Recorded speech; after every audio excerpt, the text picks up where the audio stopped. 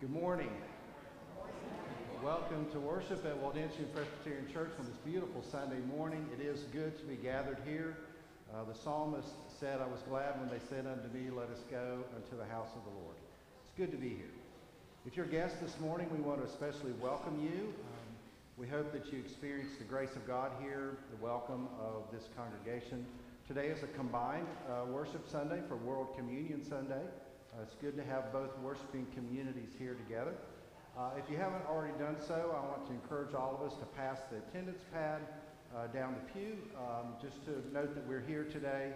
If you are a guest and you're comfortable sharing information about contacting you, please do so. We'll be glad to respond to you and share information about the church and its ministries.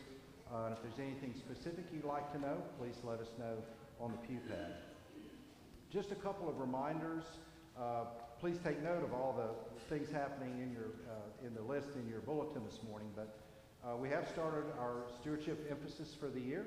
You may have received something in the mail already from the stewardship committee. We'll conclude that on October 22nd, which will be Commitment Sunday. This week is Wednesday night dinner week, so we encourage you to be a part of that. You can sign up by contacting the church office. I think the menu is in the bulletin this morning. Also, Jet Set meets this week. We encourage you to be a part of that if you haven't come before. Another opportunity to share a good meal together and visit with folks. We will be reinstating the Prayer Partner Exchange in 2 weeks. That happens on the 15th. So if you've been a part of that, it's a very meaningful opportunity to pray for one another. I encourage you to participate in that. And since we are sharing in communion this morning, there will not be a prayer of the people. So I want to encourage you to take note of the prayer list in the bulletin this morning to keep folks in your prayers today and throughout the week. At this time, I want to invite us, as we're able, to stand and share the peace of Christ with one another.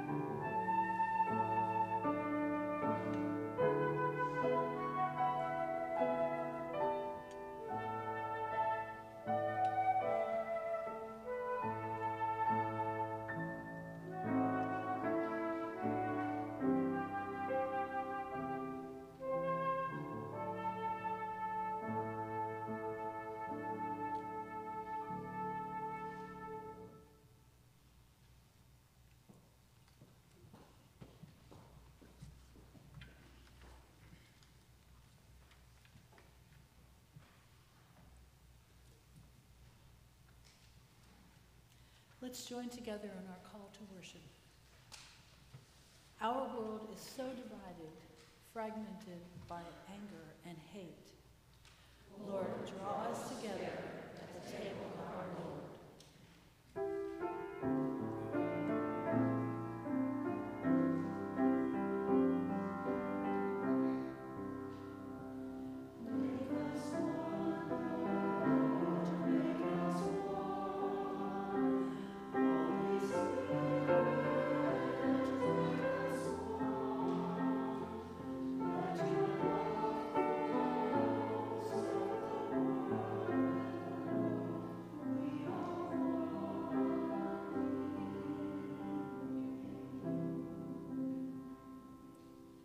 Heal our wounds and build bridges of help and hope for all people.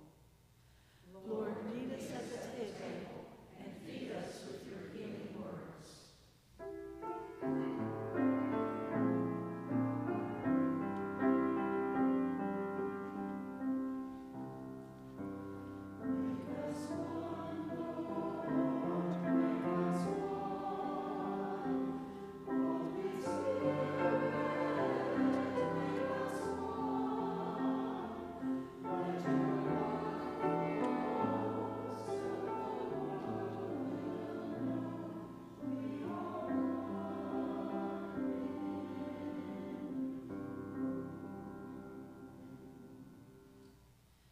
Lord, call us together to feast on your mercy and goodness.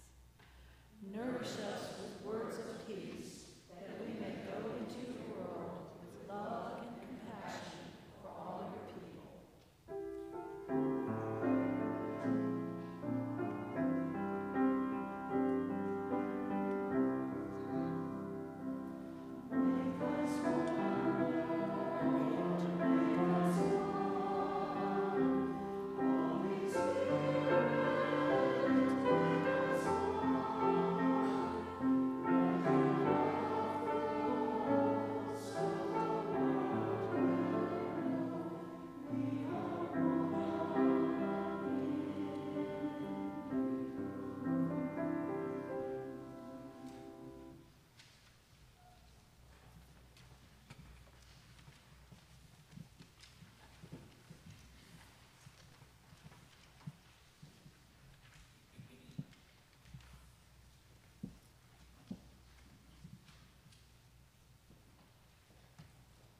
Hear the word of the Lord from Psalm 23. The Lord is my shepherd, I shall not want. He makes me lie down in green pastures. He leads me beside still waters. He restores my soul. He leads me in right paths for his name's sake. Even though I walk through the darkest valley, I fear no evil, for you are with me. Your rod and your staff, they comfort me. You prepare a table before me in the presence of my enemies. You anoint my head with oil. My cup overflows. Surely goodness and mercy shall follow me all the days of my life, and I shall dwell in the house of the Lord my whole life long.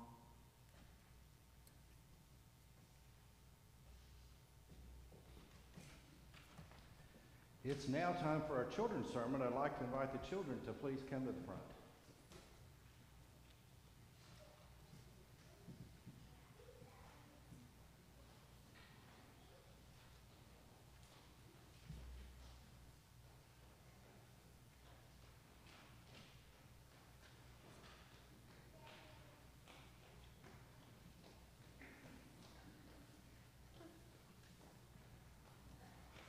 Any of the children that are sitting in the pews, you can come join us as well if you'd like. We're just going to sit right here today, so y'all can sit right here on the floor. Yeah.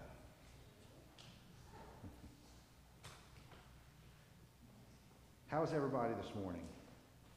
Good. What's all this behind you? What's all this on this table? Does anybody know? Food. Yep, that's right. It's food. What kind of food is it? There's bread. What else is up there? Grapes. Does anybody have a guess of what's in the trays that have the lids on them? Yes. Food. Yep, more food. What's in there? Do you know? More dishes? No, no. What else? Since there's all kinds of other food on the table, what might be in those? More food. That's right. Yep. In the little trays, there's more bread. In the big trays, there's juice and wine. So why do we have all this out here today? Does anybody know? It's a new month. It is a new month. Yeah. And some churches do this the first of every month, so you're close. Yeah. It's World Communion Sunday. I know that's kind of a big phrase, but what we're going to think about is how all the people that it took to bring this up here. Did you know somebody made some of this bread? And somebody put the baskets together. Who brought the baskets up today? Yes. Some of the youth brought the baskets up this morning, right? And somebody prepared the cups with juice, and somebody cut up the bread. And somebody brought the grapes, that's right. So many people came together to make this meal happen. And today we think of that in a special way because people all over the world in churches are doing the same thing. And this table reminds us of a lot of things, but one thing that it reminds us of is that we work together. We're sort of one in Jesus Christ. He makes us a family, a community, brings us together. And it took a lot of people to do this. And in a little while in the service, everybody's going to eat this food as part of worship today. All right? Everybody is invited to the table. Yep. Everybody who loves Jesus. Yep, that's right. Yep. So let's have a prayer together. I want to invite you to repeat after me, okay?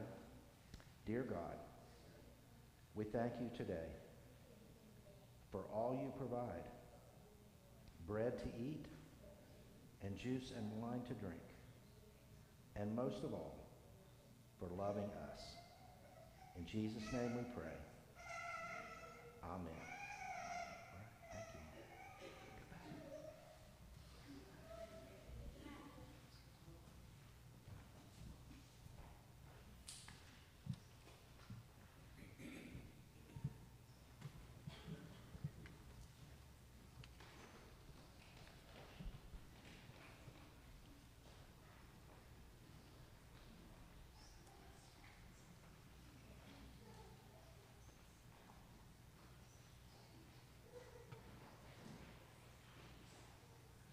Friends, we know that we all make mistakes.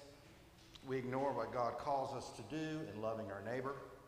We also know that nothing can separate us from the love of God in Jesus Christ.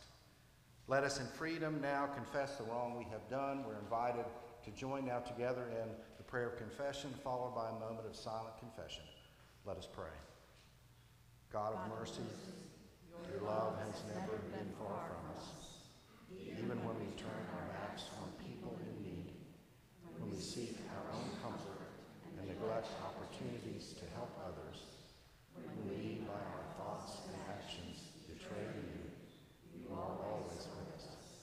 Forgive us for all those acts of cowardice and self-centeredness that have drawn us away from you. Heal our spirits and rebuild our lives. You have placed us in a global community in which illness, oppression, greed, fear, and anger abound. You ask us to proclaim your words of hope and love, of healing mercy for all your people.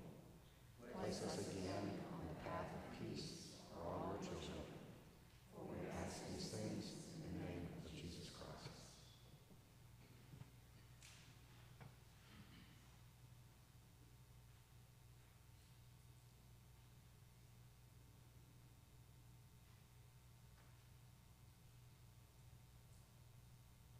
Amen. While it is true we have sinned, it is a greater truth that we are forgiven through God's love in Jesus Christ. In Christ, our sins are forgiven. Thanks be to God.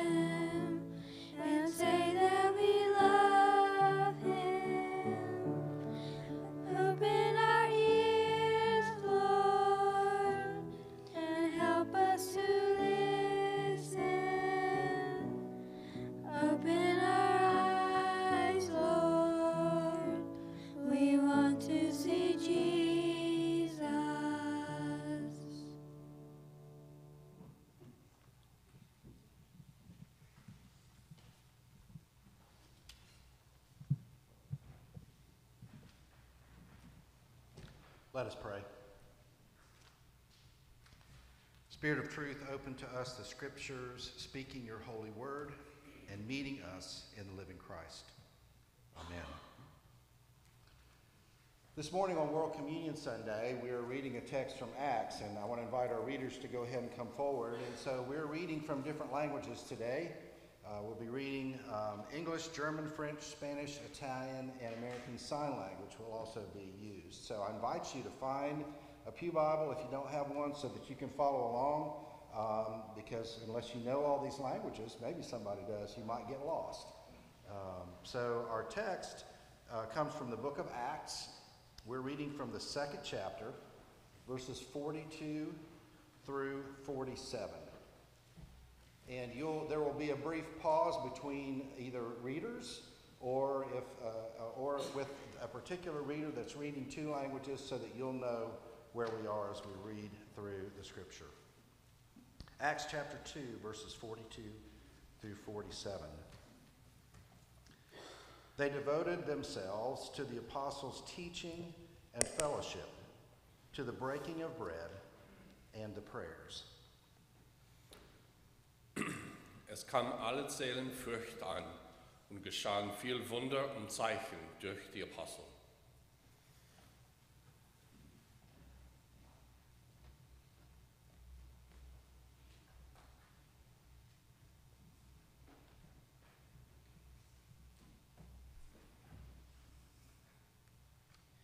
Tous ceux qui croyaient étaient dans le même lieu et ils avaient tout en commun.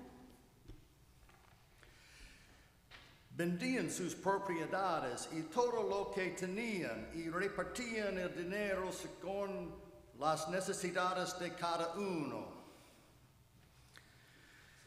Y tutti i giorni, essendo di pari consentimento, assidui al tempio e rompendo i pani nelle casse, prendevano il loro cibo assieme con letizia e semplicità di cuore.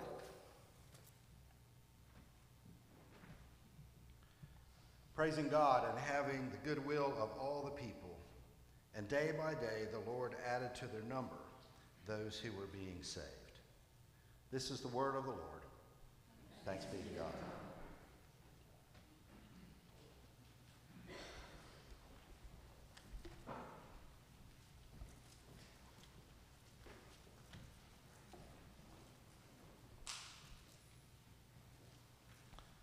I hope you were following along. This is one of those stories in the New Testament where there's a little chaos and confusion, and some people knew what was going on and some didn't. I hope you feel like you're connected with what's happening. I want to invite us to think a little bit about food this morning and maybe what we had for breakfast. Maybe some of us had a bacon, egg, and cheese biscuit and a cup of coffee or two from McDonald's.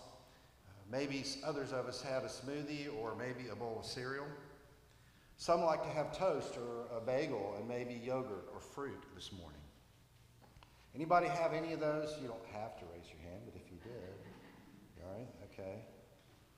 How many of us eat what we had this morning regularly? How many of us have a short list of our daily options? Maybe some of us have a morning food ritual. Coffee, then breakfast. Maybe a certain kind of juice every morning with breakfast. We also likely have some feelings that are associated with our morning breakfast ritual. Does it make you feel good inside just to think about breakfast this morning? Do those moments of sipping hot coffee or tea bring feelings of relaxation even now? Maybe some of us want to go back to the kitchen and do it again. Many of us have morning rituals and routines that are mostly unconscious. We do things a certain way because it's comfortable. My routine is to have some coffee outside on the porch, weather permitting, shower, then eat cereal with fruit. And I follow the same order 90% of the time. And I have about 3 breakfast options that I scroll through in the mornings. My wife and I, Kathy and I, also have a routine that whoever gets up first makes the pour-over coffee for both of us, and whoever gets up second makes the bed. I also usually read my morning email devotion, either while I'm drinking my coffee or sometimes while I eat. Most morning food rituals are ones in which we're not really expecting anything other than getting it done in a timely way, maybe saving money by eating at home, making sure that our loved ones are eating healthy, or just making sure we get out in the time that we need to get out. And what many of us have in our morning rituals is mostly unconscious. It's not always a deep experience. We do it by rote, and occasionally we change it up so that we don't get bored. And the opposite is also true for other rituals in our lives. There are rituals in our lives that give birth to and sustain deep meaning. Some of us may have a special place where that happens now and then, in our house or on our porch or in our yard, where we sit and find rest and peace. Some of us have a favorite place that we go each week to have a meal with people that we care about. Others of us have regular travel destinations at the beach or the mountains that hold a lot of memories. And those places create anticipation and longing and rest just thinking about them. We do well to reflect on the meaningful rituals in our lives. One Christian writer has said that in our culture today, we're tempted to become ritually tone deaf. The lure of rational explanation, the desire to control everything, and the fear of the unknown keeps us suspicious of things that we cannot explain. We also know today that ancient cultures knew better. They valued the power and deep meaning of conscious rituals and rites of passage. For them, the rites of healing, blessing and acknowledging, courage and maturity were a part of both personal growth and strength, as well as communal and cultural maturity. Our Christian faith is similar. Some scholars conclude that our tone deafness likely began in the mid-1600s with John Locke and other Enlightenment thinkers. Their interest in promoting science and intellectual exchange was good. It influenced Benjamin Franklin and Thomas Jefferson. It impacted politics and scientific advancement, and even Christian theology and practice.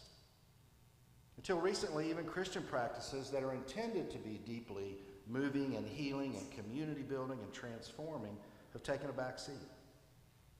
Fortunately, in the last few decades, many Christian writers have also begun to note a rediscovery of the deep meaning and power of ritual growing in our own culture and even in Christianity.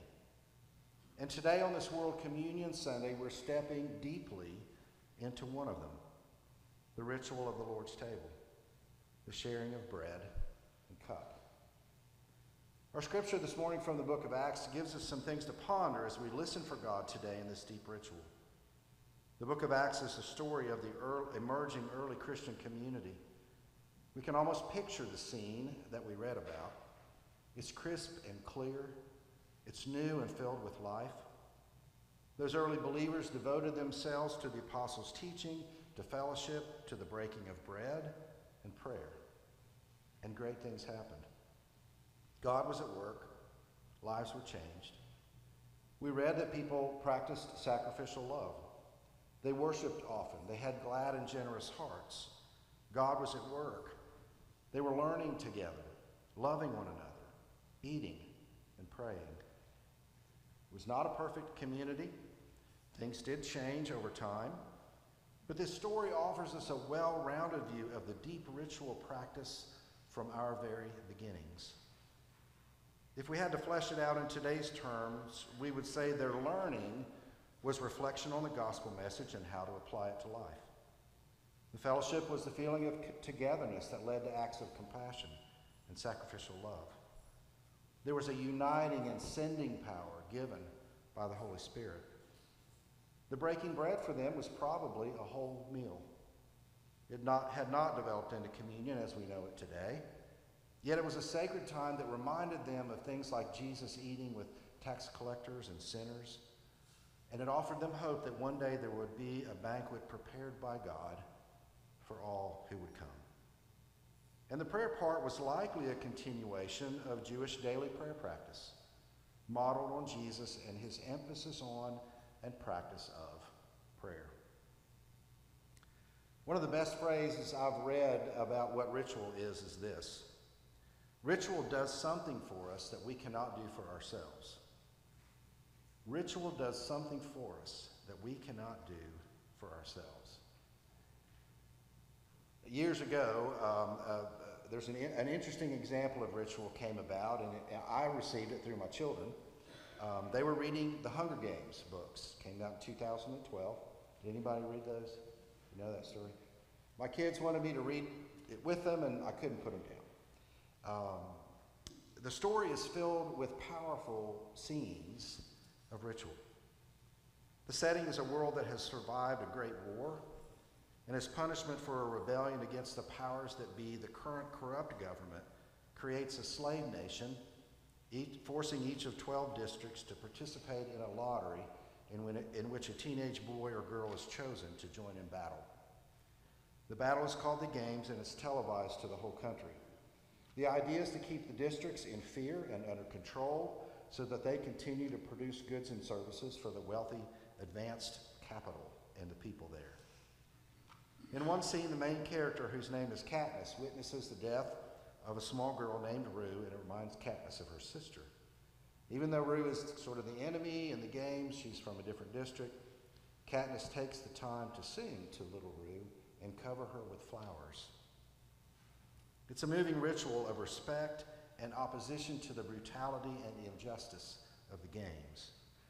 And to top it all off, as Katniss walks away, she offers a symbol to the cameras, and all the people who were watching in silence offer the signal back. Katniss has no idea of the power, the deep meaning, and the impact of that ritual and that symbol. And in the story, it changed everything. Rituals do what words cannot do. Intentional acts of kindness are like that. When we act, something happens.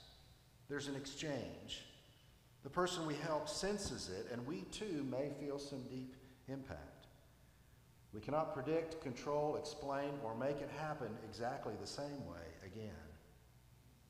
Church youth retreats and mission trips are like that. Rituals of get-to-know-you games on the first night, rituals of meal prayers, evenings around the campfire, and working together have deep impact. Rituals of talking into the night in cabins are unpredictable. But the participants know the power of those rituals, and they long to go back to Montreat or Camp Greer or the next mission trip. Words cannot adequately explain the experience. Adult retreats are like that. Family weeks at the beach can be like that. Worship is sometimes like that. The ritual has impact, and we want it to happen again.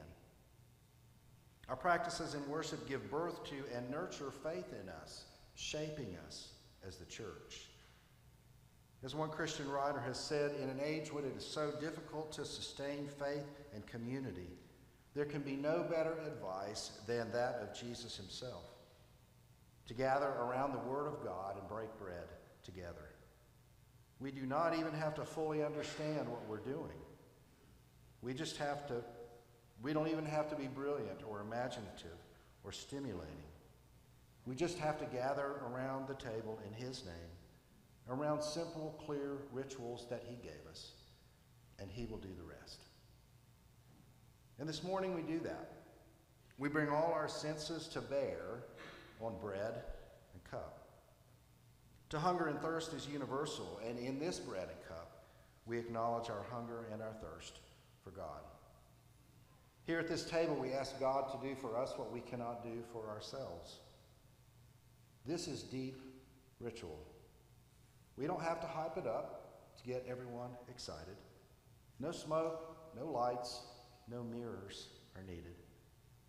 Ritual is something we can't scientifically quantify, reproduce, or control.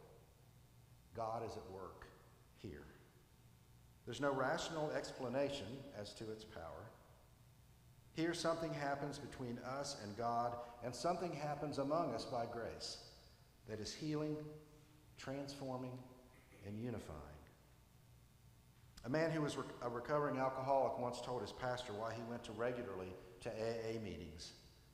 He said, I know for sure that if I don't go to meetings regularly, I'll begin to drink again.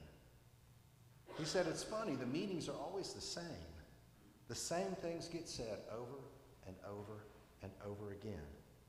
It's totally predictable, he said. I know everything that's going to be said, and everybody that goes knows everything that's going to be said. He said, but I go, and I don't go just to be a nice person. I go there to stay alive, and it works. Here at this table, we do the same thing over and over and over. And we say mostly the same words. And the same grace of God gives us life. Life we celebrate and participate in. Life that comes from God. Life given and lived in Jesus Christ, who died and was raised. Life that is born in us through the gift of the Holy Spirit. I want to invite us this morning to consciously enter this deep ritual by taking our time. When we take the bread, I invite us to hold it in silence for just a moment, or you can take it back to your seat if you'd like and eat it there. And when we take it, we're invited to take the time to get in touch with the gladness in our hearts for God and for God's love and all that God has done for us. When it's time, we can also take just a moment and hold the cup in silence, open to what God can do in us that we cannot do for ourselves, to shape us, forgive us, unite us in Christian community, and give us hope. Thanks be to God for this deep ritual that feeds and fills us, that empowers us to, in turn, share what has sustained us, helping us, so that by grace we can also feed, fill, and help sustain the world. Amen. Friends, we're invited now to stand as we're able and join in the affirmation of faith that you'll find printed in your bulletin.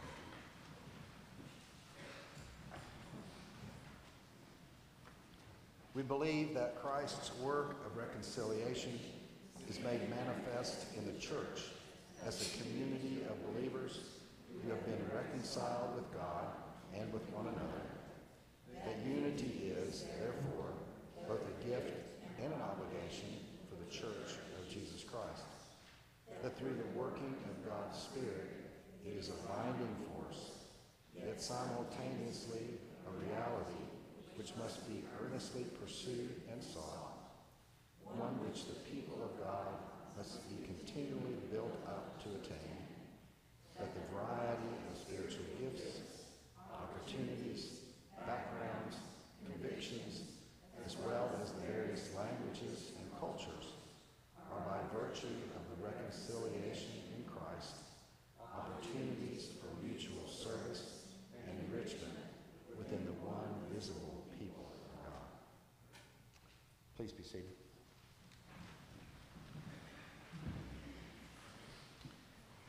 In these moments now, as we receive the offering, we're invited to consider our blessings and how we might be a blessing to others. Let us with gladness present the offerings of our life and our labor to the Lord.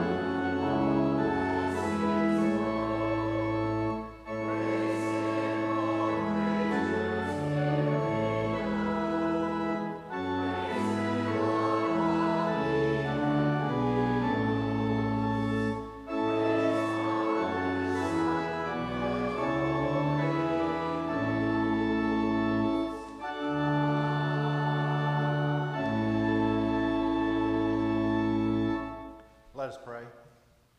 Giver of life, receive all that we offer you this day. Let the Spirit you bestow on your church continue to work in the world through the hearts of all who believe. We ask this in the name of Christ our Lord. Amen.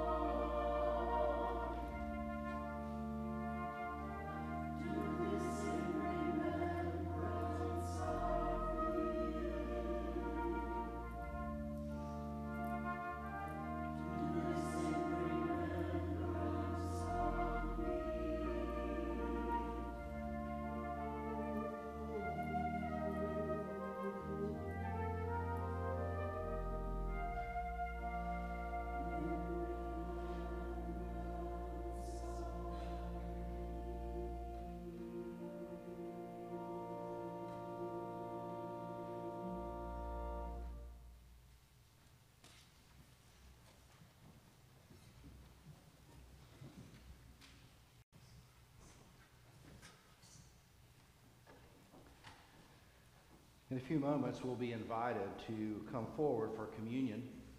There will be ushers at the back that will release us from the back. So we'll start with the back rows, and we're invited to come down the center aisle. There'll be a station on each side, and then you can return to your seats from the sides. If you're not able or not comfortable walking forward, you can slightly raise your hand. We'll have service also in the back who will come and serve you where you are. There are also small trash cans to the side for your cups if you need those as well. Friends, this is Christ's table. He's the one who invites us to come. The table is all open to all who love him and call him Lord. This morning we affirm that some eat flat leavened bread. Some eat Italian bread with egg white brushed on the top while it's baked. Some eat French bread with egg in the recipe. And some like white bread. Common, a lot of people eat that. Bread is a common food that sustains us, no matter where we live in the world. We also give thanks today for grapes that come from the ground and that make juice and wine that fortifies us and gives us joy. We give thanks today for these gifts of God, for the people of God. Please join me now in the great prayer of thanksgiving. The Lord be with you. And also with you. Lift up your hearts. We lift them up to the Lord. Let us give thanks to the Lord our God. It is right to give God thanks and praise. Creator God, show forth among us the presence of your life-giving word and Holy Spirit to sanctify us and your whole church through this sacrament. As the grain has been gathered from many fields into one loaf, and as these grapes from many hills come into one cup, grant, O Lord, that your whole church may soon be gathered from the ends of the earth into your kingdom. Through Christ our Lord, who taught us to pray. Our Father, who art in heaven, hallowed be thy name. Thy kingdom come, thy will be done, on earth as it is in heaven. Give us this day our daily bread, and forgive us our debts, as we forgive our debtors. And lead us not into temptation, but deliver us from evil. For thine is the kingdom, the power, and the glory forever. Amen.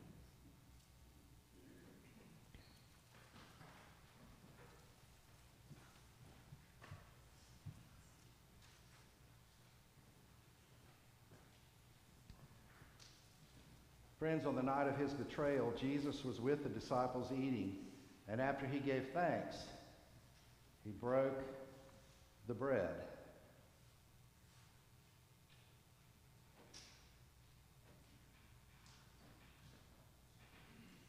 Saying to them, "This is my body, which is for you." And on that same night, in like manner, Jesus took the cup, saying, "This is my blood of the new covenant, which is poured out for the forgiveness of sin." And he said, "As often as you drink of this, do this in remembrance of me."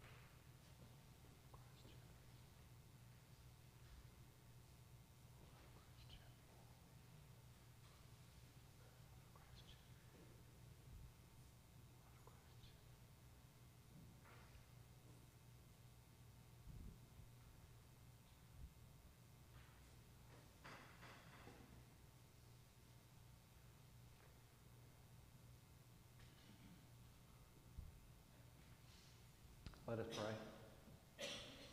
We bless you, O God, for gifts of bread and cup, for sustaining us in hope every day of our lives. We pray for your strength to prepare us now for your service as we offer to you lives of witness and worship in the world you have made. Through Christ our Lord. Amen.